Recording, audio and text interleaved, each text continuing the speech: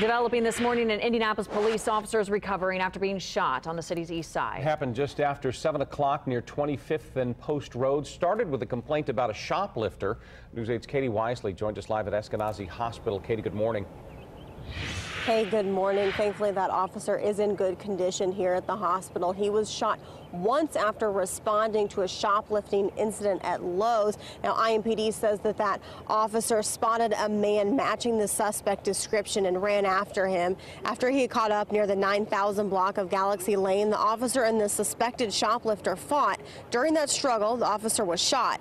IMPD Captain Jerry Leary was unable to definitively say who pulled the trigger and whose weapon was used. The officer was treated by colleagues at the scene. He was awake and breathing immediately after the shooting. News 8 talked to a woman who witnessed the aftermath from her front porch. The only thing I did see was an officer on the ground. He appeared to be in pain with other officers surrounding him. Other officers witnessed a man being handcuffed and led away after the shooting. Captain Leary was unable to confirm if that was the shoplifting suspect from Lowe's, but did confirm the suspect was apprehended after the shooting. Now, at this point, there are no details what charges that suspect will face. We also are not sure when that officer is going to leave the hospital here, but we are sure that he is in good condition, and the department has not released his name just yet. Reporting live, Katie Wisely, Wish TV News 8. Katie, thank you. Officials say